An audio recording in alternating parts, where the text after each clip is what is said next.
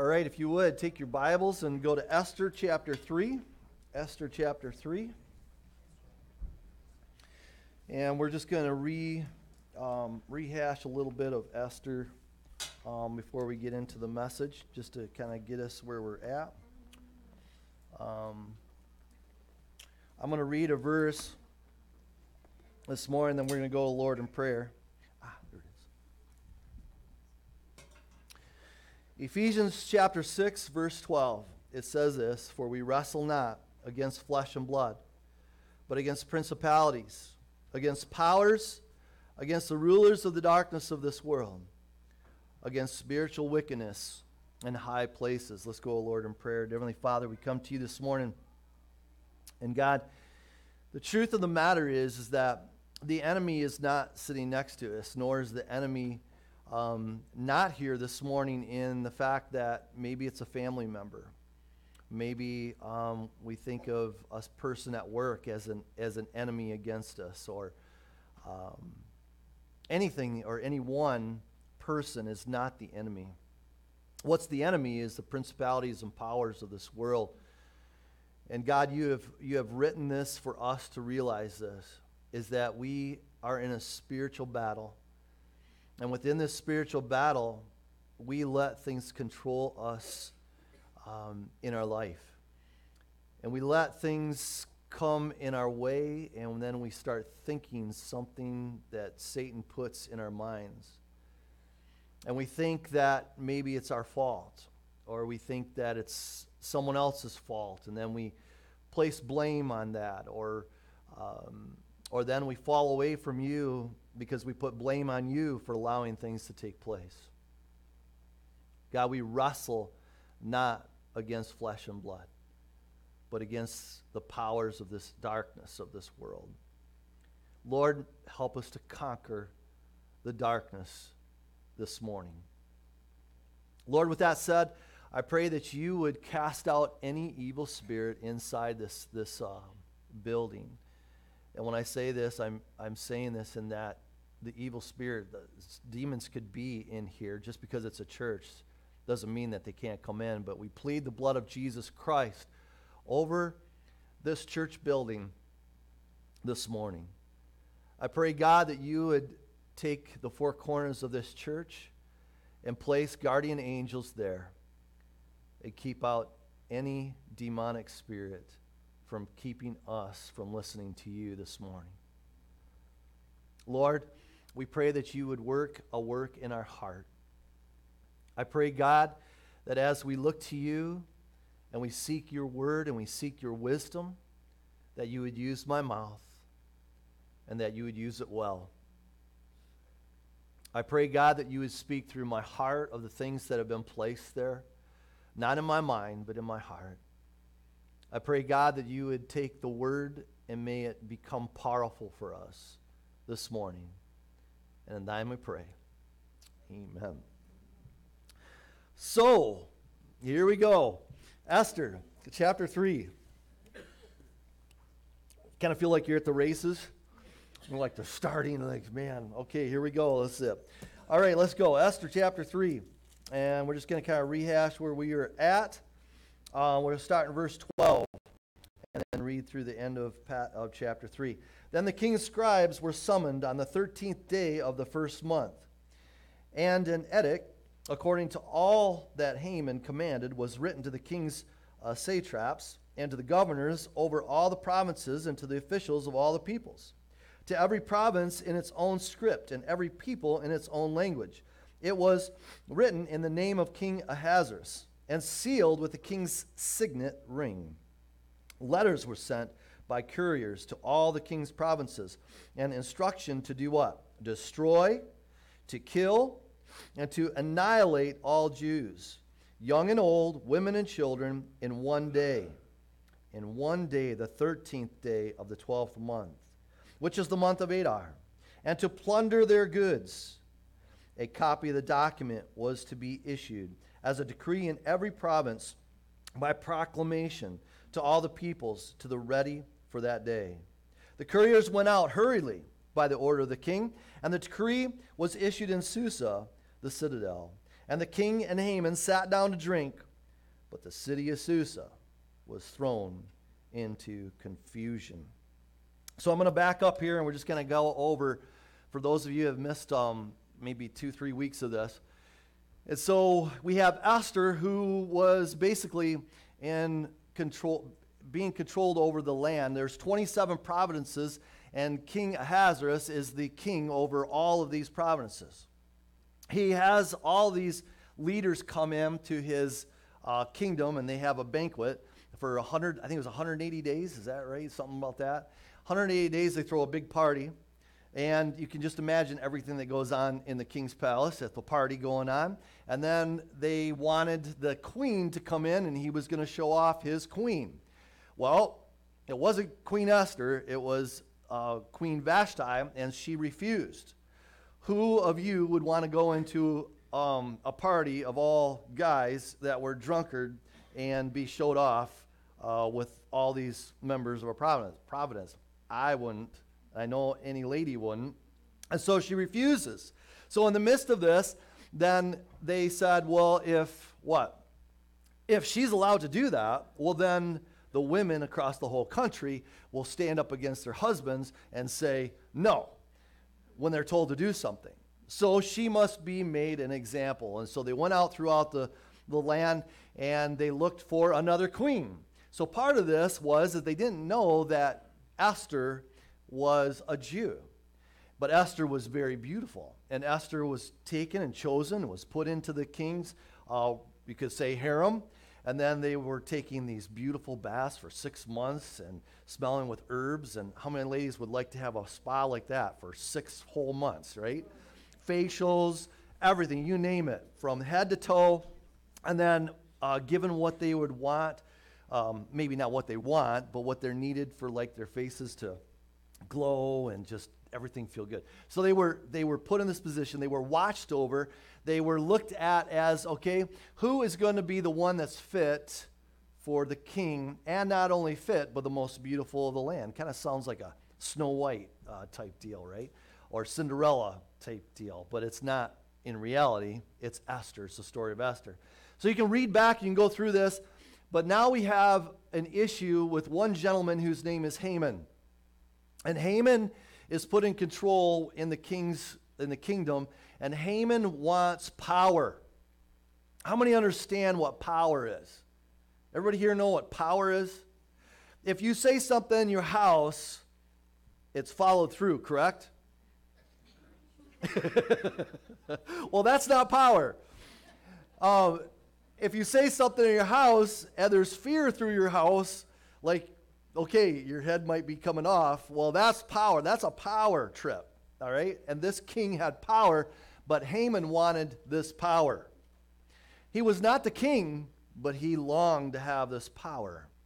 The thing about Satan is that what he tries to do is confuse us with power.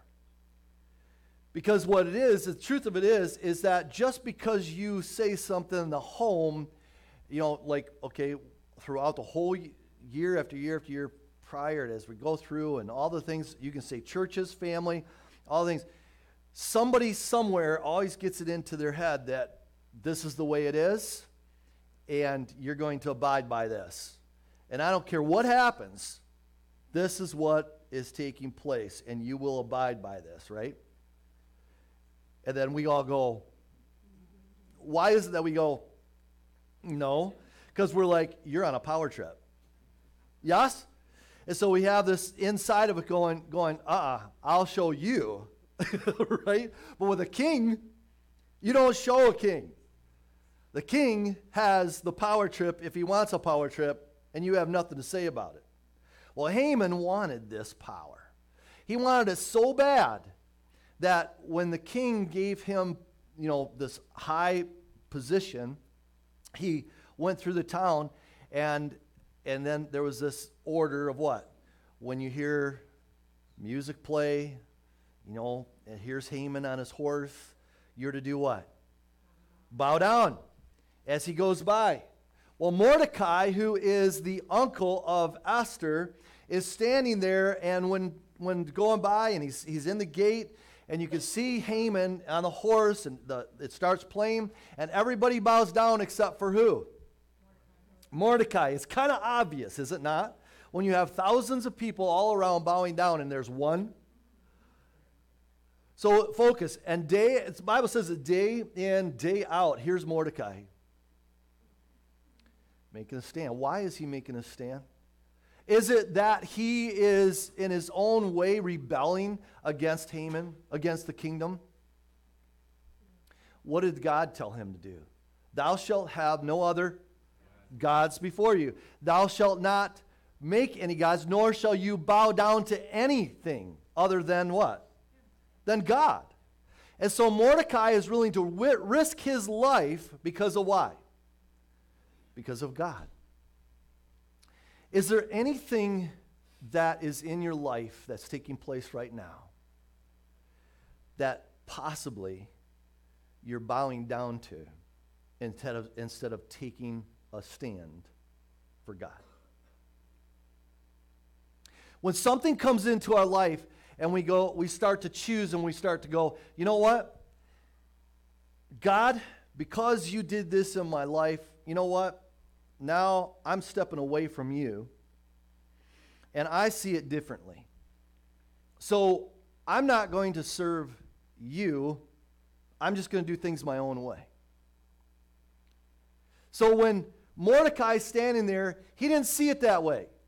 He said, you know what? God told me this. I am doing it, and I'm making a stand, and I don't care what happens after that. If we as Christians put that type of effort in everything that is going on in our life, we make a stand in who? Not in ourselves, not for a power trip, but we make a stand in God Almighty. Amen? And I can tell you one thing that will take place. It's not the power that you want. It's Christ that you want. It's His power that you want, not power of this world, not the flesh power. Even though we love to have that every once in a while, right? You would love to come in the house and go, children, do this. And they do it, and you're like, whoa, what happened? It was like, wow, this is crazy, right? How many know that doesn't take place? Okay, we're on the same page here. And so here we go. So this is the attitude that we can get in our life, and I want us to realize these things are taking place. Well, Haman, he said this. Haman woke up one morning feeling on top of the world, and because he was put in power and all these things, control power, and he created what he thought was his healthy world. You can create the life that you live in. You can create the life that you live in. And you say, well, how can I do that? My life is, the day changes every day. I didn't change my day. No, you can't change your day.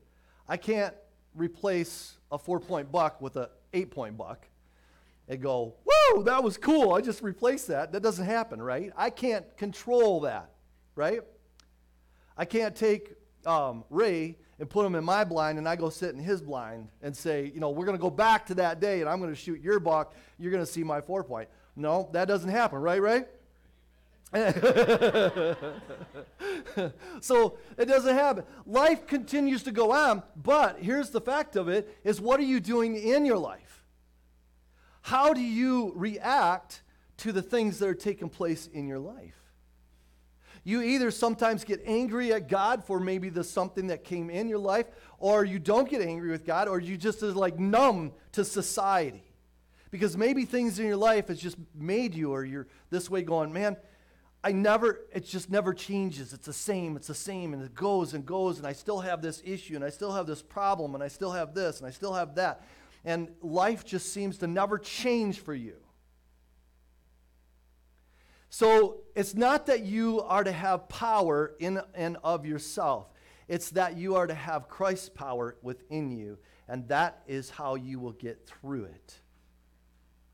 It's whatever God deems necessary in your life, where you are at, that you will change your attitude towards God and say, God, I give you I give you my attitude. I give you my character. I give you my personality. I give you me.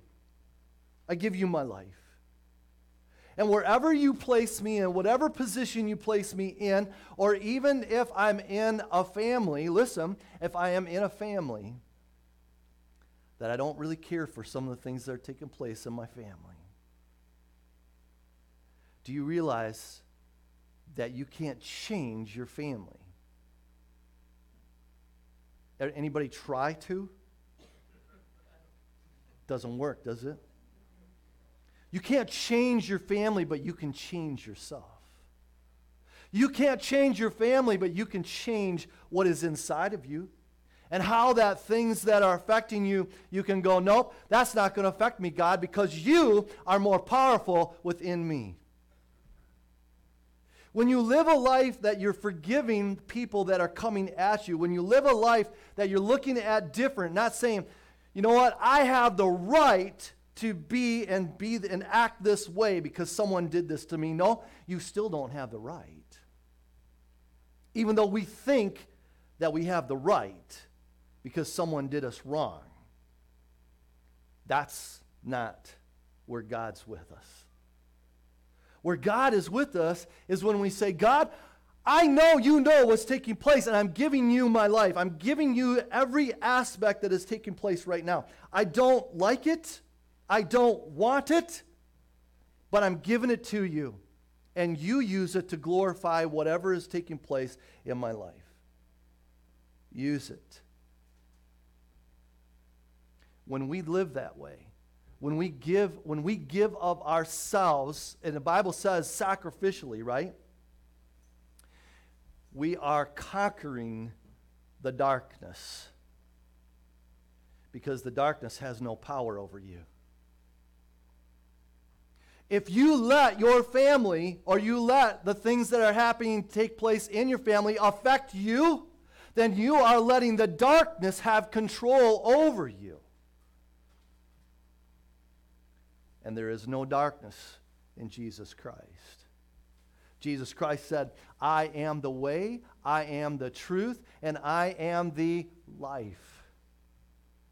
And what he wants for you is he wants you to live a life that is pleasing to him and giving your life completely to him. If it's not every second, if it's not every minute, if it's not every day, if it's not once a week or a decade, listen to me, we need to give our life to Jesus Christ constantly. If you allow the things in life to affect you, they will. And they'll go deep. And they will be toxic. And listen, you will be what came in to you. And you will be toxic. And you won't even know that you're toxic because you've shut off everything that has to do with God repairing you, God healing you, God doing a work within your life. We can let people affect us, but listen to me, can I just back up again? Listen, it's not the people that are affecting you. It's the darkness of this world. It's the what? The principalities and powers of this world, present world. When you allow that to have control in you, then you have a hard time living out of the darkness. But with Christ, how many want to have light? His light, amen?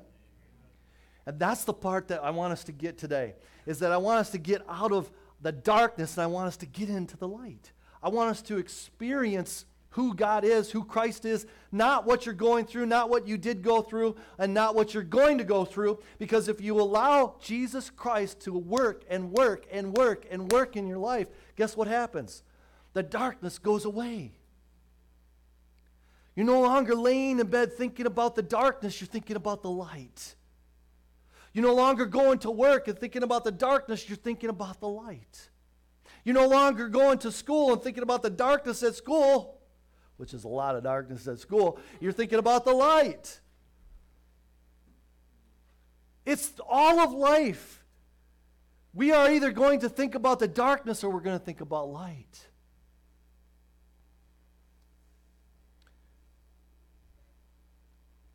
And so here is Haman. And he's like this. It's my house, my truck, my car, my dinner, my TV, my hunting trip, my shopping spree, my work, my animals, my money, my children, my. When we are living in self, everything is about us, is it not? This is me I'm talking about, not you. And I want to talk more about me. There's a lot of songs out there. It's going through my mind about now, and there's even TV shows. I love that. What's the animated one? Walt Disney and the seagulls are after the fish. Finding Nemo. And what do? Mine. Hey, that's not us. That shouldn't be us. We shouldn't be going after all the things that we see in the flesh. Now you guys are all like sidetracked. You'll be thinking, oh yeah, I know, I remember that. Yeah, Nemo comes. It's like, okay, stop. Nope, don't go there. All right. So here's Haman, and Haman is in that mode. He's like, this is my world. Everything's about me. And we can get so wrapped up into that. So if he had a Facebook, what do you think Haman would put on his Facebook?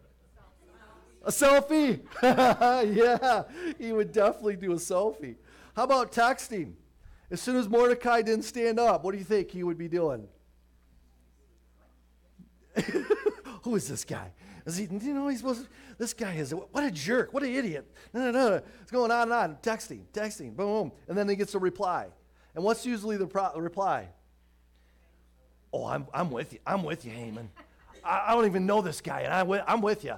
Let's talk trash today. And then you get on board. You don't even know what it is that they're talking. You've never seen them. You don't even know the character of the person, and you're already talking bad about them. And here it is. It's like that. And we all get into that. I mean, what's school like? Is that not school? Oh, my word. Big drama. Oh, my word. Just continues.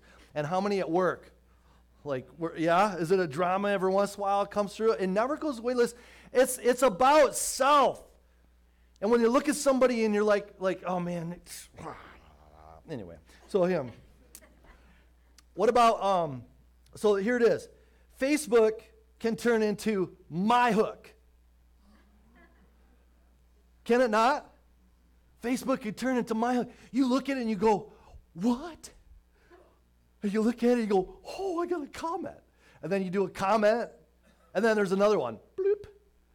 Where did this guy come from? He's from Africa. And he's like all of a sudden going, I got to comment on this. And then they comment on that. And then here they put something up, and then they're comment. And all over the world you're getting these, who are these people? I didn't even know I had Facebook with them because you just kept clicking accept. It's like, man, how do you get any work done? You probably don't if you're looking at Facebook. I'm like, wow, I spent 20 minutes on it, and I was like, okay, I'm done. It's crazy what takes place with Facebook. We need to be more in God's face than Facebook. Because the truth of it is if God is in control of us, we're not doing Facebook. I mean, okay, we can do Facebook. There's some cool things that take place. I'm not going there. I'm going with, you know what I'm saying. Yes, God needs to, yeah. What would his Facebook be saying? Woo! This is his Facebook, let me tell you. He's got a lot of good stuff in here. This is his Facebook, and it's truth. Amen. Way to go. Way to go, Amy. That was good. Yeah. Comment like. Awesome. So Facebook can turn into my hook. How about Insta Rage? Instead of Instagram, Insta Rage. And bashing. Hey, the Bible says this is, to flee. When you see it, listen, don't take things personal. It's hard to do, right? Like they send something to you and you like read it and you went, did he or she mean this way? Or did he or she mean this way? I think they meant it this way. He goes, and it's like, woo! There it goes. So I could see Haman's world. I mean, man, he would be tripping in this world today. I'm telling you what, man, he would have more followers across the whole Providence than, wow. Okay, so let's go on. So here's what we want. Philippians 4, verse 8. It says this. Finally, brothers, whatever is true. Whoa, wait a second. Whatever is true. That means what? So some come across and you don't know that it's true. You just taking someone's word for it. What does the Bible say? Whatsoever things are true. Well, whose truth? Whose truth? God's truth. So let's just worry about God's things, not people's things. Amen? I'm going to tell you what, you're going to have less stress in your life by not replying. It's a fact. I can guarantee you, because I go to sleep at night, I don't know what they said, and I don't care what they said. And then somebody will say, did you hear? Did you see this? I'm like, what? I can't believe they said that. I can't believe they did that. That's just crazy. And then I'm waking and going, wow, what was going through their mind? And like, I'm like, oh, this is ridiculous. God, take it away. Take it away. That is the truth that we need to be looking at, is those facts. So finally, brothers, whatever is true, whatever is honorable. Wow, honorable, what is that? Like having honor. If you say something towards somebody, or you put and post something, what should we be doing? We should be lifting one another up, amen? Is that not honorable?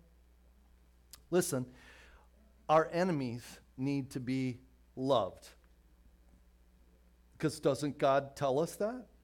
To destroy your enemies. No, he says to, okay, say it loud. Love your enemies, amen. We are to love our enemies. Well, you don't understand, God. You don't understand the truth of it. Oh, yeah, he does. He understands that we are what? We are all sinners. Amen? Every one of us. Even your pastor standing up here. Oh, man, I would like to. And then I go, God, take this away, please, now, before. Finally, brothers, whatever is true, whatever is honorable, whatever is just. Well, who's the one that can make a just decision? Oh, I can. I know every fact about you, and I know every fact about your friends. Absolutely not. That's hogwash. I don't know that, and neither do you. But God is just. And whatever is pure. Whoa, wait, let's back up. Let's back up. Pure. Pure meaning what? Something that comes from God. That's pure. Not something of this world. Not something that demons want to portray. And whatever is lovely. Woo! Here we go. Well, it's lovely. Some things that we look at, we think are lovely. But it's not lovely. We have to be careful. And whatever is commendable. If there is any excellence, if there is any worthy of praise, think about these things. Hey, when you came to know Jesus Christ as your Savior, do you realize that you are a prince and you are a princess of the kingdom of heaven? And we need to act like it. We need to act like it. Because I can guarantee you this, is that in the king's palace, they refrain from saying what they want to say. They're not quick to act out because they've learned from their mistakes from before. And what does the Bible tell us? That we need to stop and what? Hear. And we need to be slow to speak. Hey, we talked about last week, right? Our tongues can say things because we blurt it out right away. Instead of going, oh, put the brakes on. I gotta stop. I gotta listen to what's happening here, because if I say this, well, then they're gonna take it this way. Maybe they won't take it this way. Oh, but I want them to take it that way, so I'm gonna say it. And that's what we're talking about. Is God says what? To listen to me. Listen to Him. Listen to the Spirit of God, because He is truth, and He is pure, and He is honorable, and He wants us to be as He is. See, that's how people can tell that there's a difference within you and me. Because when we are to say, like, you're around people and you don't say something, and someone just came at you, and you're standing next to your friend, and they came at you, and they wanted you to blurt out, they wanted you to say something, they wanted you to cuss at them, they just wanted to get underneath your skin, and you put the brakes on, and you said what? Nothing. Do you know that nothing is the greatest pill for them? Because they turn.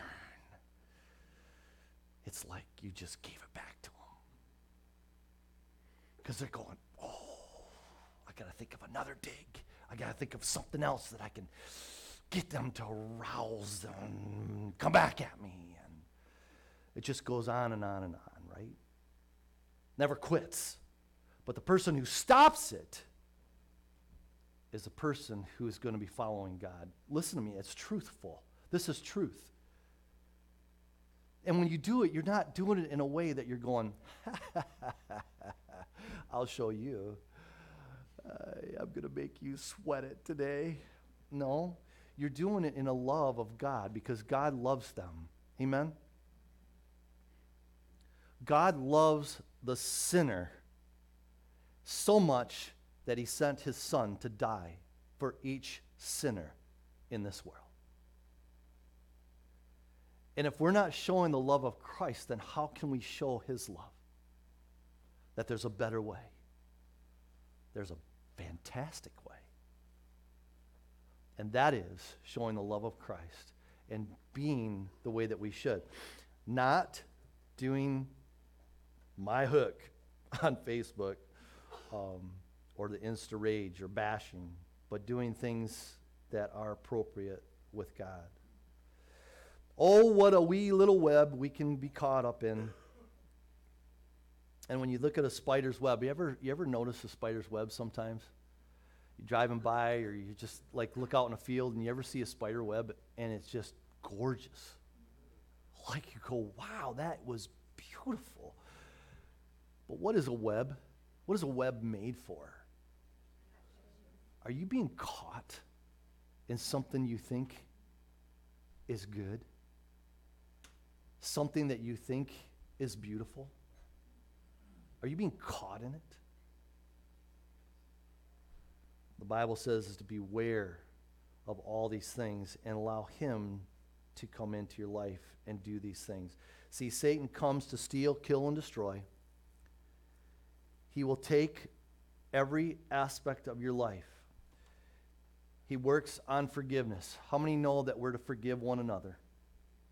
You can raise your hand. The Bible says it. We should be having hands everywhere. Do it again. I want to see. Forgive one another. Amen. Let's just say it out loud. We are to forgive one another. It's not that you're letting things slide and letting things go forward. It is that inside of you, you are releasing some healing ointment. Because when you learn to forgive, it's not that you're after them every single day. Wow, what can I do, God? No, God says that He's the what? Vengeance is mine, saith the Lord. Vengeance is mine, not you. If you think you're good at it, you got another thing coming because you look, okay, I'm not going to say what you look like. But God, when He does it, He's a little more long-suffering, but He tries to bring about a change. And the fact of it is that if you can learn to forgive others, then you're also able to forgive yourself and move forward. This is the craziest thing, is I think that we take things inside, we don't release it to God, and it just burrows inside. And then something triggers and you get angry. Something triggers and you get bitter. Something triggers and then your life is about, man, if I had power today, I would do this. When God's saying, what are you worried about? What are you spending your time on concentrating on trying to get back or trying to get even or trying to say certain things that are going to put you in a position of power, control. What does God say about control? Let him have control. Let him have his way in you. See, he doesn't go, let him have his way in the person that is trying to control you. He says, let him have his way in you. Me. Each of us saying that to God. We must let him have control. If you are having control, well, then you're having issues with forgiveness. If you are having control, you are having issues with bitterness. If you are having control, the list goes on and on and on, and it's toxic, and it will affect you. And it will affect your family. And it will affect your workplace. And it will affect your school. We can be toxic without even knowing that we're toxic because we let someone else come into our life and bring that toxicity or whatever it is, and then we become bitter inside, and we don't even know, and the wheel goes round and round and round, right? And keeps going, and sooner or later, that stuck wheel gets a little more loose, and then you don't even know it, and then what takes place?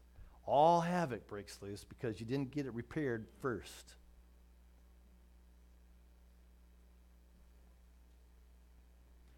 Satan knows what he's doing.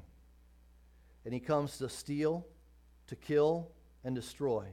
He will steal your forgiveness. He will kill your gratitude and giving heart. And he will destroy your work for Christ.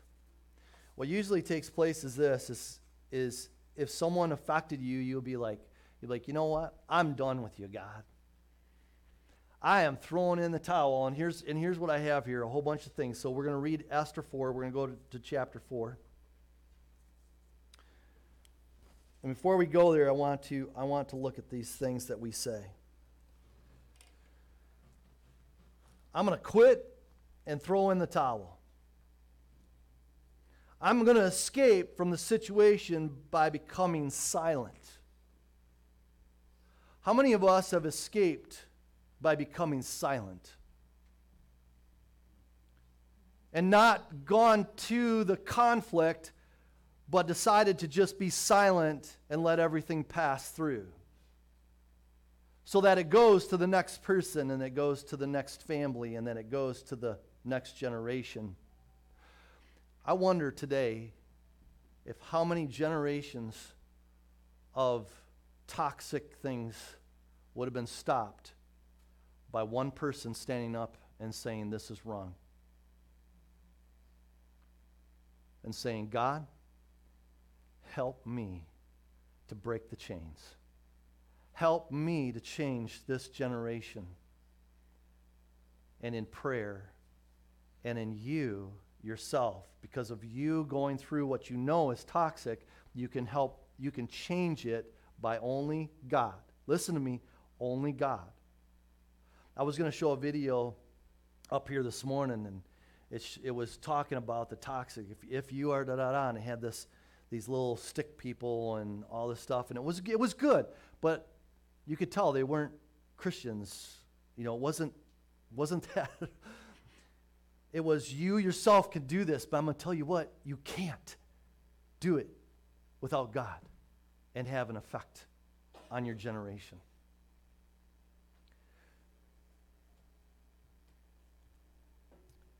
We say we're going to throw in the towel, escape from the situation by becoming silent. If I can just get through another minute. Have you ever done that? Have you ever said, if I could just get through another minute, if I could just get through another hour, if I could just get through another day, if I could just get through another month, if I could just get through another year, if I could just get through another decade. Why?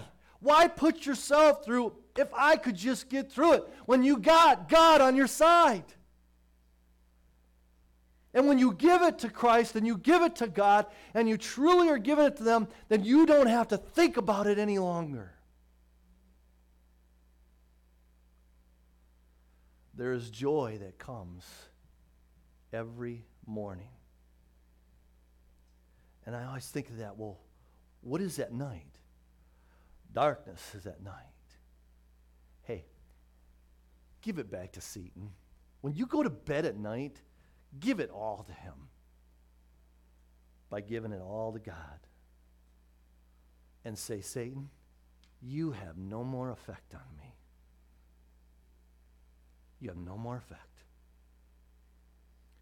And I can guarantee you this, when you wake up in the morning, the mercies are ever new. And you'll be skipping to work, and you'll be skipping to school. You'll be skipping to church. Not skipping church, but skipping to church. You will have a whole nother life that you've never had before because you gave it to God. And you said, Satan, you have no more power over me. None. It's refreshing. Can you see it? It is refreshing to know that Satan can't keep me locked up any longer. It's refreshing to know that God will do a work within me and do a work within you. We are all sinners. We are saved by grace, and we either believe it or we don't believe it. And I can tell you this, if you're laying in bed at night and you're worrying and you have anxiety and the list goes on and on and on about the things that people are doing in your life, today's the day you need to release it. That's why Christ came, so that he could have his life in you. Do you get that? His life in you, not mine. You don't want my life in you. Just like you don't want the person sitting next to you's life in you. But you want Christ's life. Trust me, you want Christ's life in you. Because he is what? Love, joy, peace, kindness, long-suffering towards me, gentleness. The list goes on of what God is, right? And when we feel that, that's how we act towards the people that are in our life. Can you see that? I know many people in my life that I when I was growing up, and I always use Christopher's grandfather. He wasn't my uncle, but I love that man. And he didn't have a life of luxury, did he? But I tell you what, Lyle Harmon served his God with all his heart, with all his soul and all his mind. And he couldn't sing a lick, but that man could whistle Amazing Grace when the times got rough. And I didn't even know when I was young what he was whistling until I went to church and I was like, oh, that's what it is. And there were things that happened in his life that he sat down, he would even say some of the things, but he wouldn't go into it. Because you know what he did? He gave it to God. He didn't have bitterness in his heart. He didn't have anger in his heart. He was picking up kids in an old beat-up Datsun and taking them to church in the back with chairs, and it didn't even have a camper on it. Then he finally put this camper top on it, because then it kept his dogs warm, when they went up hunting coon. He would load that with kids and bring them to church. It's against the law now. You can't do it. Can I tell you that you can let things infect you, or you can release it and give it to God and allow God to do great and mighty things through you and change your generation, your next generation, by you living for God. We take things personal, and it's not that which we should take personal. It's that we need to give it to God, because the rulers and principalities are of this air, and they're trying to stop you. Listen, they're trying to kill you. They're trying to destroy you. Are they? Are you letting them? Or can you stop and just say, God, you are good. I don't know how this is all going to work out, but I'm going to trust you, God. Can I just tell you, it's going to be great and it's going to be fine because he's got you. Inside the church, we can be so godly that we're no earthly good. Well, do you know that person's coming to church and they're sitting next to me? Well, they shouldn't even be in this church. Hey, put the brakes on that. I shouldn't even be here. But because of God's grace, he's allowing me to stand in front of you. I always, when people go, when I come through those doors, the place is going to collapse. And I'm like, you're coming to the right place, buddy. Because if God looked at our sins, this whole building would collapse in a moment. If I walked through that door, just me alone, this building would collapse. If we're looking at this is the Holy of Holies. But God loved us so much that he sent his Son, Jesus Christ, to shed his blood, that when we accept Jesus Christ into our life and we ask for forgiveness of our sins, not the person's next to you, but our sins, then it's his grace that's sufficient. Amen? It's his grace that he gives us, and he says, it's all glory to God. Nothing that you did. Amen? It's not by works. It's not by anything lest any man should boast. It's by Jesus Christ alone and his blood. And when we accept that and we put it into our life, he says this, I'm going to do one thing better. I'm going to take your life and I'm going to change it. I'm going to change it. I'm going to transform the things that are going on in your life, and you can change the generation that's coming up next for you.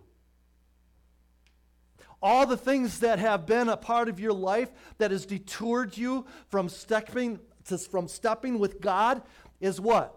That's God's. Give it to him.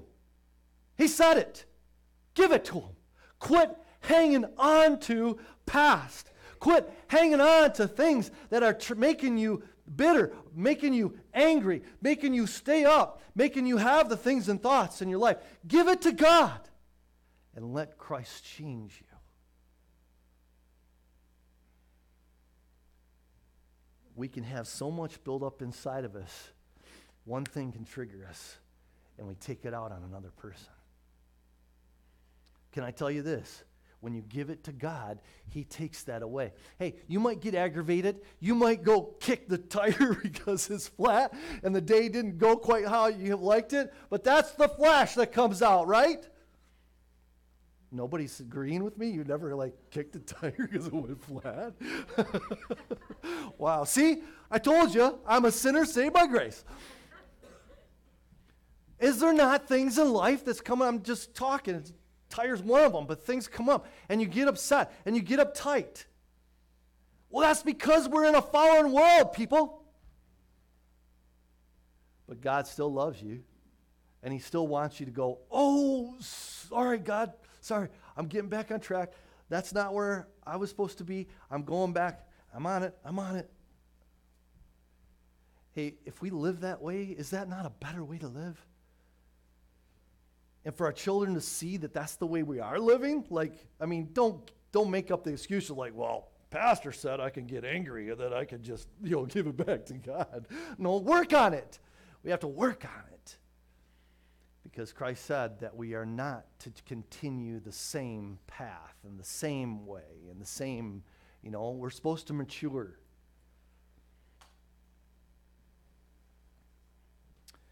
God is not the author of confusion. That's 1 Corinthians 14:33. And God will take evil and turn it to good. That's Genesis 50, verse 20. I'm going to read this passage. We're going to close. Before I do, I want to say this. Take back what was stolen from you and quit doing drugs.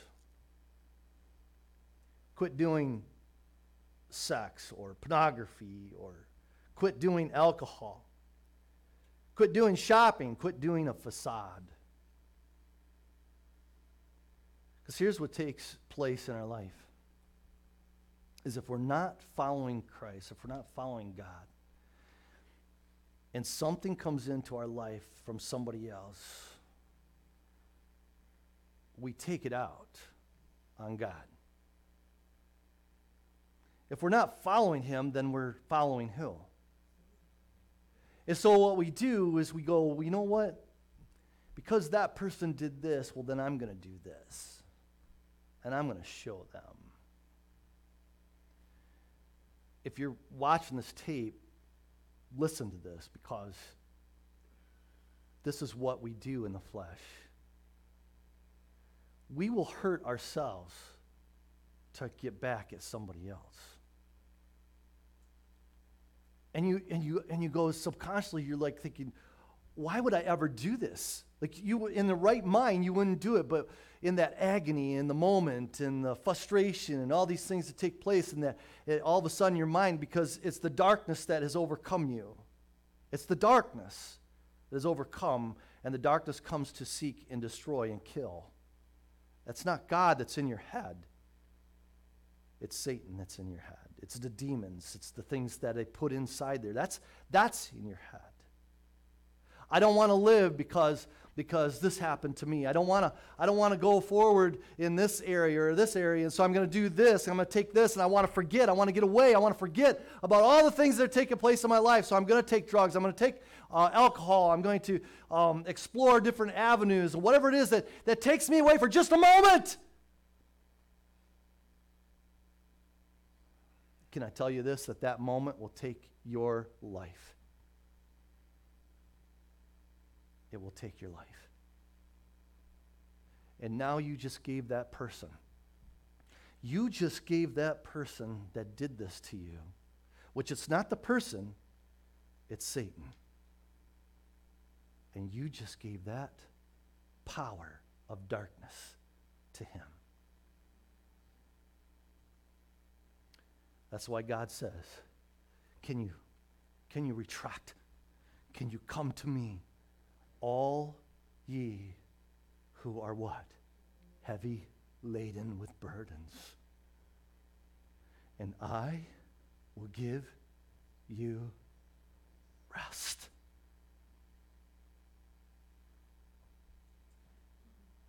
Do you want peace? Do you want rest? Then follow God's ways, not your own. Today is the day. That's why he says today's the day. Today's the day of salvation. Today is the day that you can say, hey, God is not the author of confusion. Are you confused? You won't be when you're with God. You won't be with Jesus Christ. You will not be confused any longer.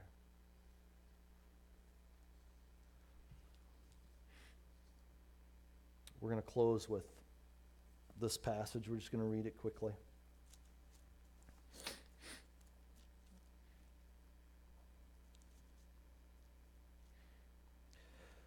Chapter 4.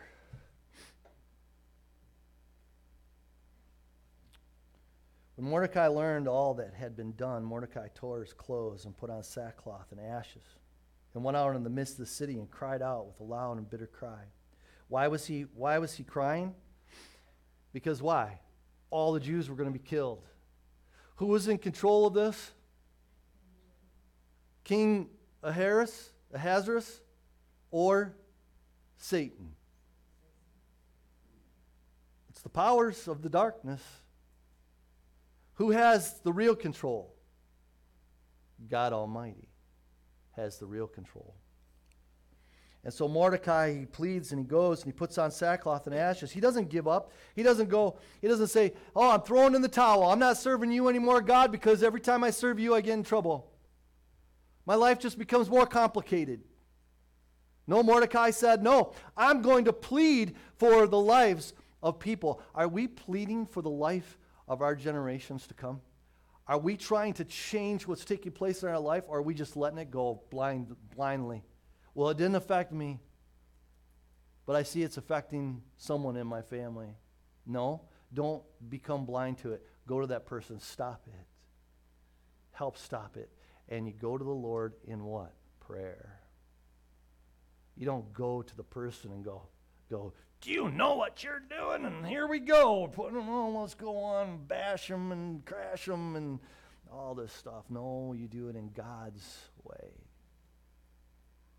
God's love.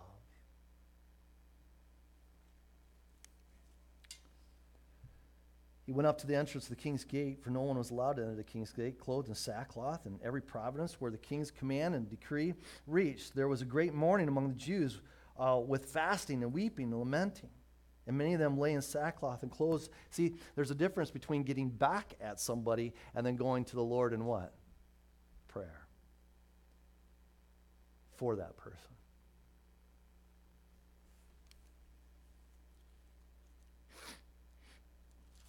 So then Mordecai tells Esther that she needs to tell the king, go talk to the king about what is taking place. And Esther says, well, wait a second, Mordecai.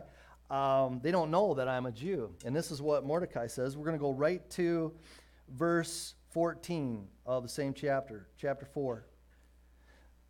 13. Then Mordecai told them to reply to Esther, do not think to yourself that in the king's palace you will escape any more than all the other Jews. For if you keep silent at this time, relief and deliverance will rise for the Jews from another place. But you and your father's house will perish. And who knows whether you have not come to the kingdom for such a time as this. Listen to me. Can you look at what is taking place in your life? Can you see that certain things in your life are affecting, not your life, but maybe your life and in the family? Can you see that there are things that are affecting other people and other generations that are coming up within your family or within the church or within this community or whatever it is? It's time to take a stand in God. For such a time as this. If I was ever like in a locker room, this is the time right now. It's like the football game, right? And we're on this last. We're down by 3, and then we just need to do what? Let's just go. Let's do the touchdown. Let's get over it. Let's do this, right? And so I'm telling you all these things. So you do this, and you do this, and I know you can do this, and you do this, and let's go. Everybody, let's go. Come on, people. This is where it's at. It says this. He's going. This is Mordecai, and he's going this. Hey. For such a time as this, Esther. For such a time as this. Can you look at your life and can you say, for such a time as this, it's your life? But is it? No, it's God's life. But He's going to use you for such a time as this. Are you hearing it? Can you hear it? I pray you do today. And I pray that you look at your life as something great. Because God will use each and every one of you right here, right now. You came for a reason this morning, and it was to hear this message. If you're watching it, you are hearing it because God wanted you to hear it. For such a time is this. So here's her reply. Verse 16, go gather all the Jews to be found in Susa and hold a fast on my behalf, and do not eat or drink for 3 days, night or day. I and my young woman will also fast as you do. Then I will go to the king, though it is against the law, and if I perish, I perish. Listen, if we have more of this in our hearts, more of this kind of attitude in our life, and here's the fact of it is that she was going to go to the king, and if the king did not hold out his staff, then what would happen to her? She would be taken away, and she would be marched and killed. That's why she said, if I die, I die. If we start having that attitude in our life that we're going to walk with God, we're going to talk with God, we want God to be a part of our life so that we can change those people around us. So not only is God going to change your life, he's going to change those around you and the generation that's to come in and of your life. He will change it. Bless you. And he'll change that. He will. He will change it. And so here is Esther, and she says this. See, she knew. It's God who changes it. And she says, call everybody together, and for 3 days do what? Have a party. Let's get it over with.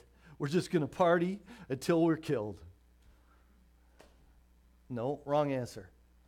We're going to pray to God, and we're going to fast. We're not even going to eat food. We're going to drink some water. We're fasting for 3 days. What would it be like this if this took place? What if you came to me or came to the board and said this, I got an issue in my life. Will you fast and pray with me? See, I got a feeling that great and mighty things would happen when we do those things. Instead of coming together and going, well, this person did this to me, and this person did that, and I can't believe they did that. And then, you know, what happened over there, and this, and all hell just broke loose. I don't know why, but wow, just crazy. Oh, wow, pastor said hell? Oh, don't do that. We fight against hell. We fight against the principalities and powers of this air, which is darkness. They are from hell. They are from the pit of hell. And are you letting them be released in your life? I'm not swearing. It's the truth. Or are we going to let God do a work in our own life? And we're going to tell him to go back to hell. Because one day, hey, we've been reading Revelation, yes, right? One day, he is going to be locked up forevermore, and we are going to be, man, the trumpets will be playing, I'm going to be going. I can't dance, but that's as best I can get. It's going to be so good. It's going to be good. And you will never have to go through this, but listen to me. If you can focus on God, I'm going to tell you, he gives you life. He gives you the strength. He gives you what you need to go through your battles. Amen? Let's stand and sing this song together.